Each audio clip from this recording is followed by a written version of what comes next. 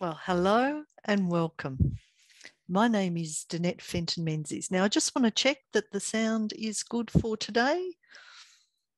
If you can give me a thumbs up in the chat box, that would be awesome, or just even a thumbs up would be great. And I just will check my headset. I've got new headsets and I'm just not entirely sure though that I've got it right.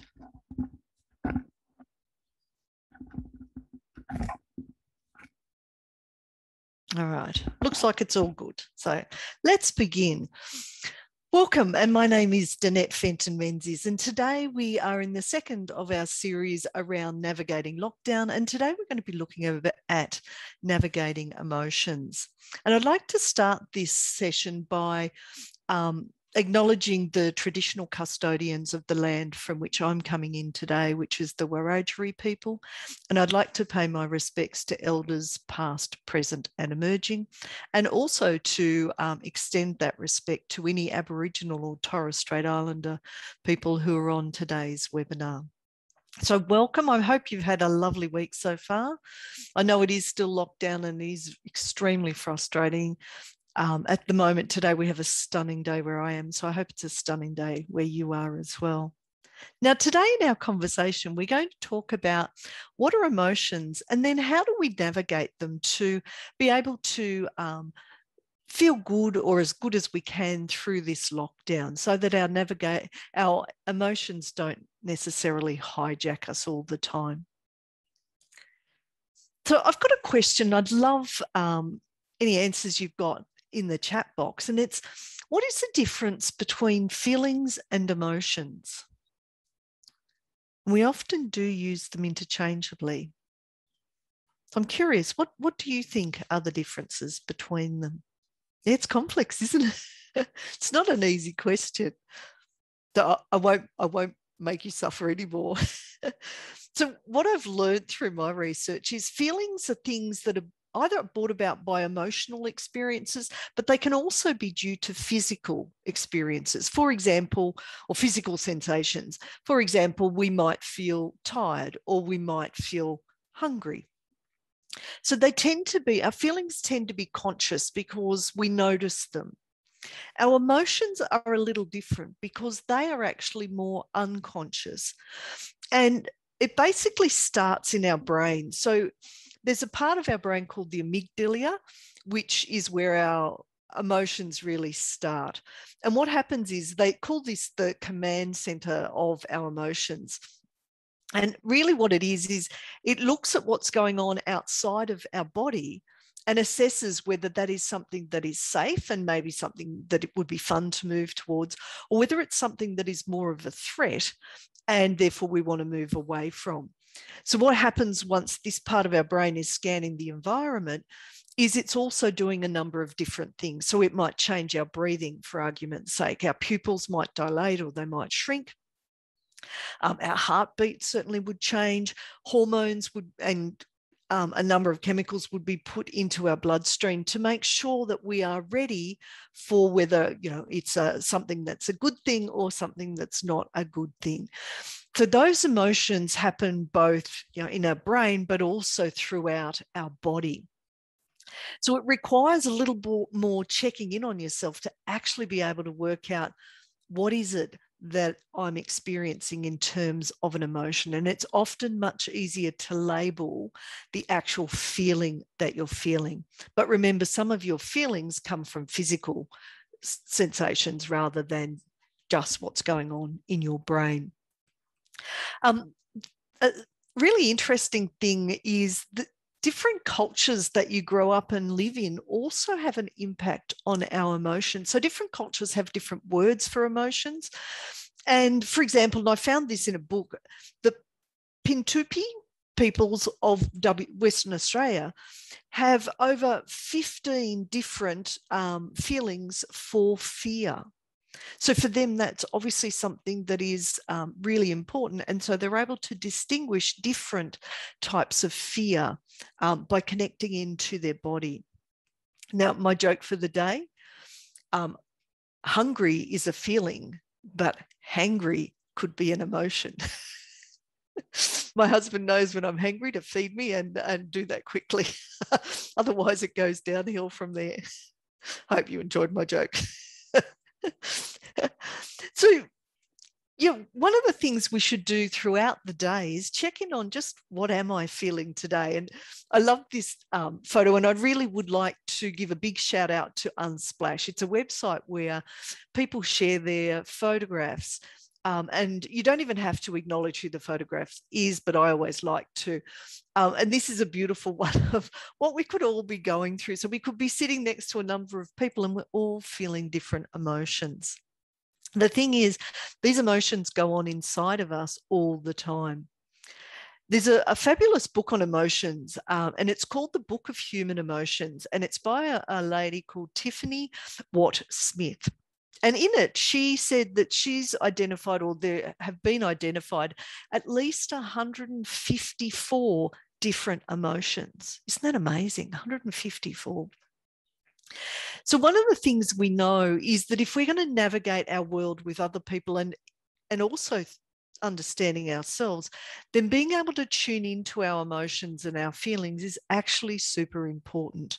And we talk about this as a skill called the emotional intelligence skill. And there's a whole stack of different elements to emotional intelligence.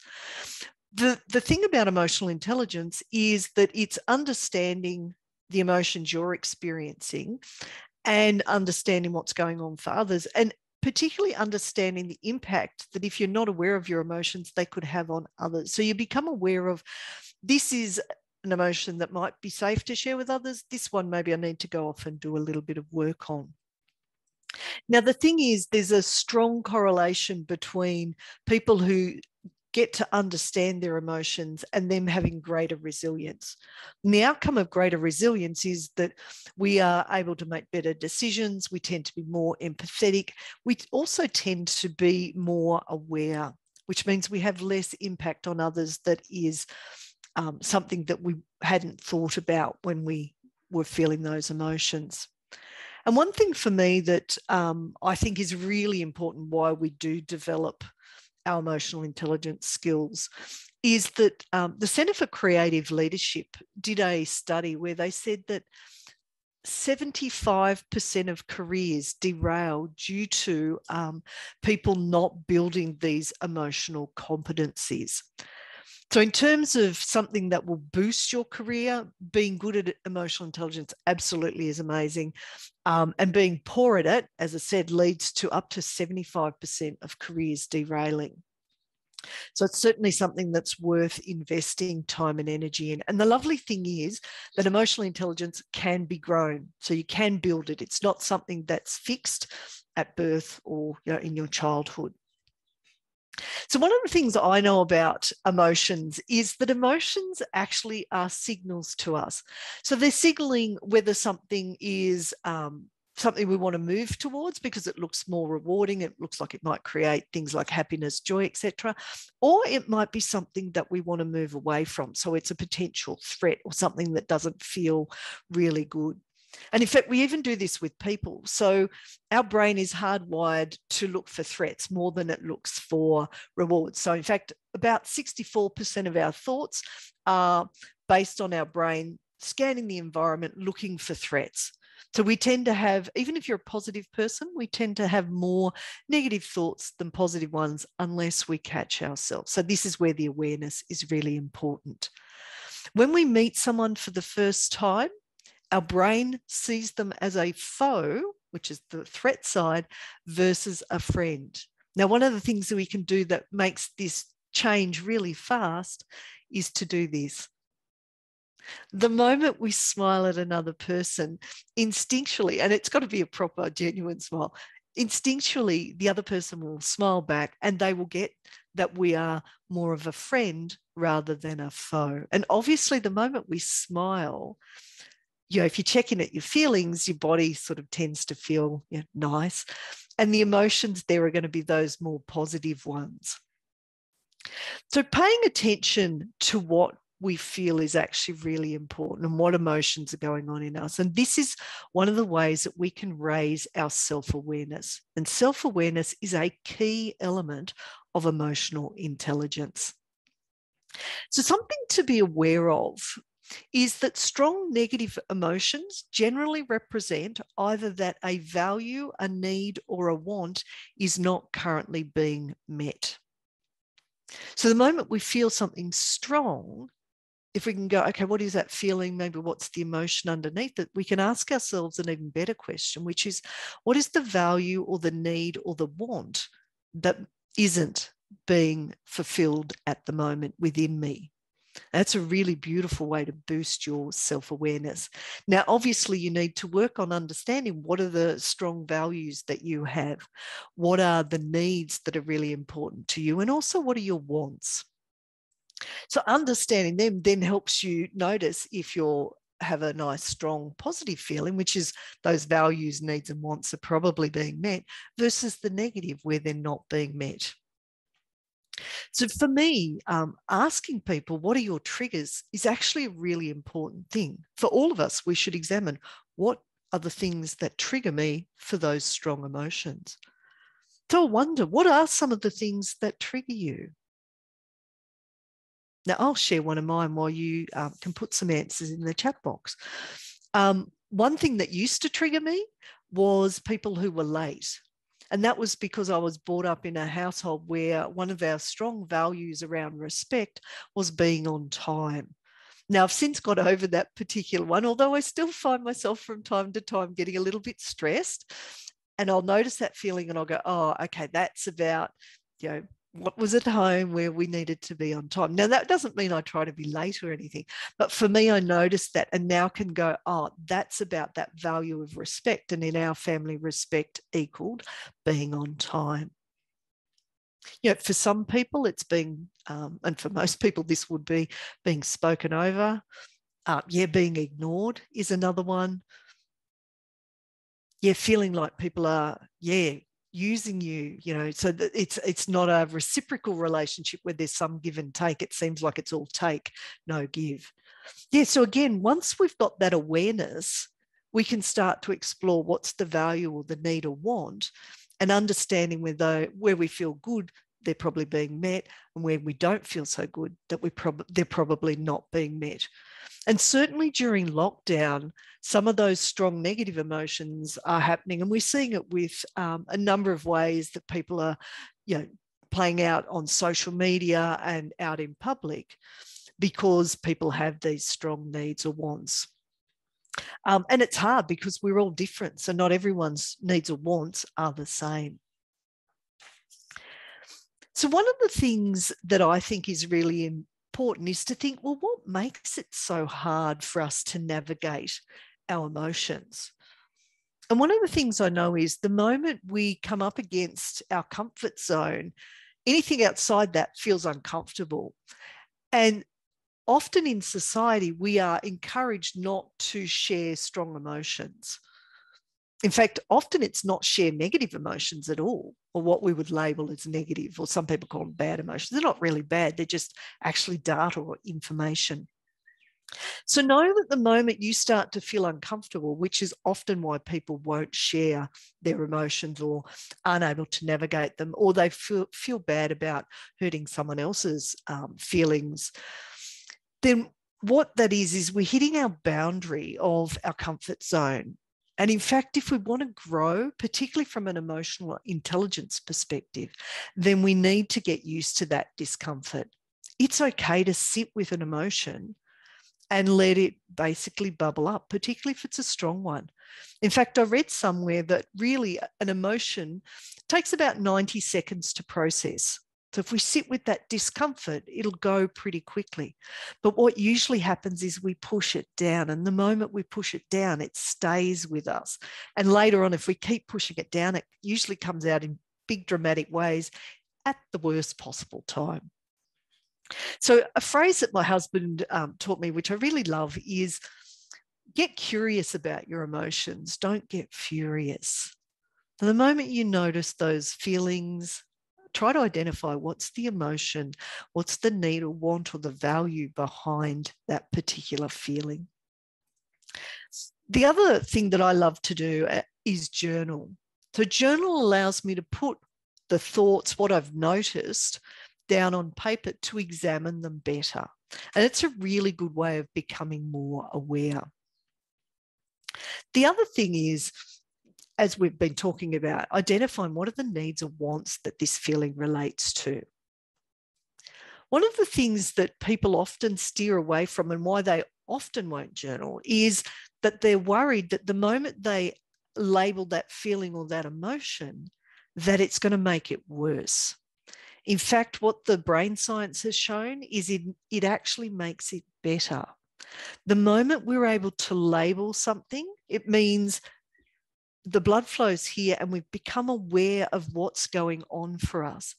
The moment that happens, the part of the brain that does all of the emotional stuff, the amygdala, actually calms down because our brain understands when we're aware of it, so it's up here, that we actually have capacity to deal with it. So labeling an emotion is actually a great way to calm your brain down.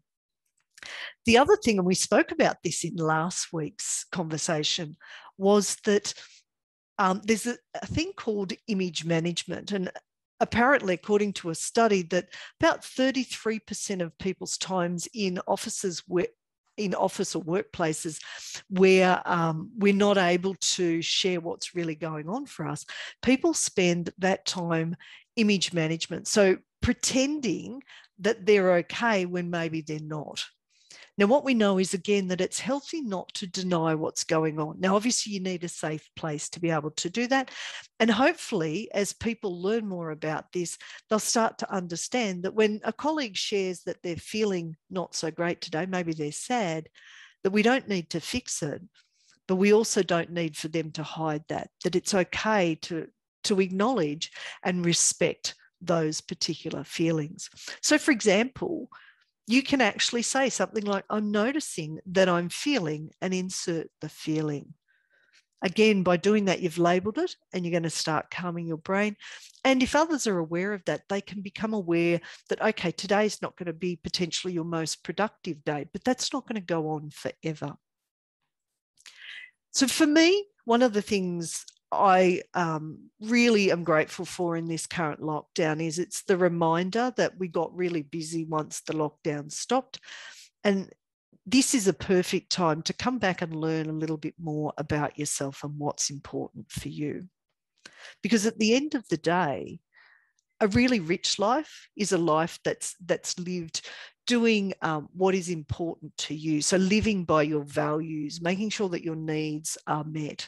I read a fabulous book this week, and I'm going to do a book review, so you'll see it come out shortly, by the minimalists. And they were talking about how we often bring clutter, so lots of items into our life in order to not notice what's actually going on for us from a feeling and an emotional perspective.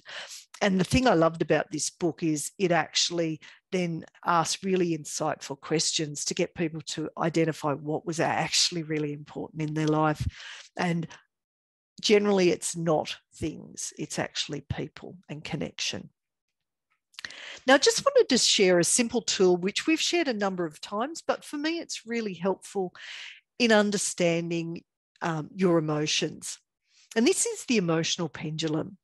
So when our emotions are high positive, everything's awesome, super pumped, what our brain does is really interesting. It's like apparently being on a drug high.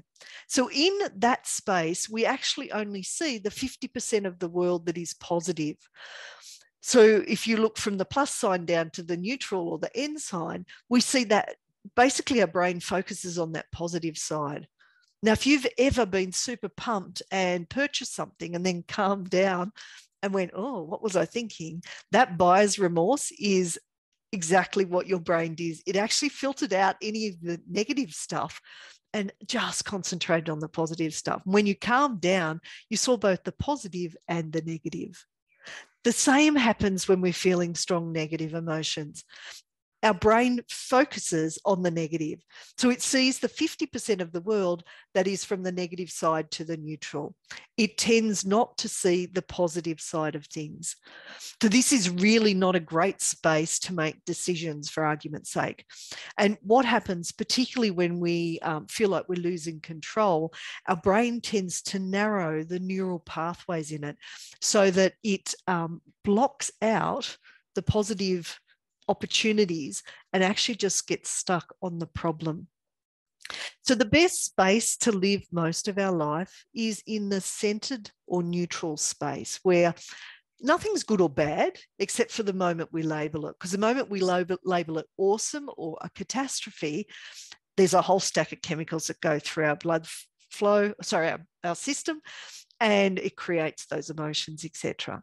So when we just say it is what it is, it's not good or bad, it just is, then our brain is more open and more curious, and we are far more likely to feel peaceful, which is a beautiful space to live in, rather than stressed on the negative side, or angry or frustrated, or on the positive side, super excited, amazing, awesome, which can actually be quite exhausting over time as well. So remind yourself it's not good or bad, it just is what it is. And take a couple of deep breaths. Beautiful way to navigate life. Not saying block those emotions, just notice, has your language triggered some of those emotions? Now, one of the things our brain does, and this is something particularly at the moment with lockdown, is the moment it goes more to that negative side, our brain tends to catastrophize what's going on. And this is a beautiful photo of a storm. And it is really that reminder that we need to remind our brain that this too will pass. Just like a storm passes, these emotions, these feelings will pass. And the best thing we can do is become aware of them, because then we can go, okay, what can I change to get a better result if I'm not liking how I'm feeling or the emotions I'm experiencing? So Robin Sharma shared with us, with better awareness comes better choices. With better choices comes better results. So the moment we catch those emotions, we can get curious about them. What's the value that might not be working for me at the moment? So is one of my values being disrupted or disrespected? Is it a need or a want that's currently not being met? And one of the best things you can do, if you want a really short way to sort of boost how you feel, is to do this. We can prime our brain by smiling. The moment we genuinely smile, again, the feel-good chemicals come into our bloodstream, we're going to feel a little bit better. The other one that is super important is to do gratitude, because the moment you go to gratitude, you swing from the negative side, because it's usually, gratitude's beautiful, peaceful, calm space. It reminds us, our life is okay, versus where our brain goes more negative and far more judgmental and less curious. Gratitude's far more about curiosity, much more about that neutral or centered state. And the thing I'd say that can really help here is self-care. So simple things such as eating good whole foods, making sure that you stay hydrated. What are some other things you love to do for self-care? So I'd love for you to share in the chat box some of the things you do. The other one is noticing your sleep, making sure that you get enough sleep. So a lot of people, we spoke last week, are getting distracted a lot by devices.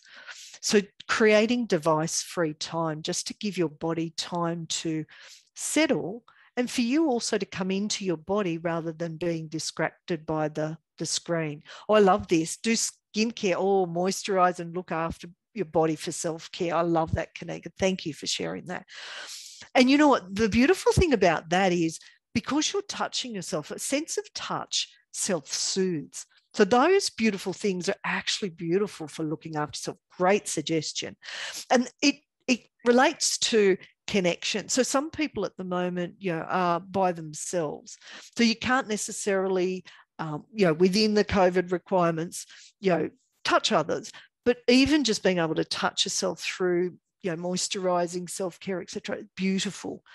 Obviously, if you're with others, if you can hold someone's hand, if it's safe, or hug your partner, etc., all of those can help just soothe us, because connection soothes our brain. It makes us feel safe. The other thing I'd say is exercise is super important. Journaling can really help, again, bring back that awareness. And meditation or mindfulness can be really helpful. Now, they don't need to be complicated. Last week, we spoke about the sound Om. So let's practice this together, because it's actually a really nice way to just bring you back into your body, and it calms your heart rate. So I'm going to close my eyes. Om.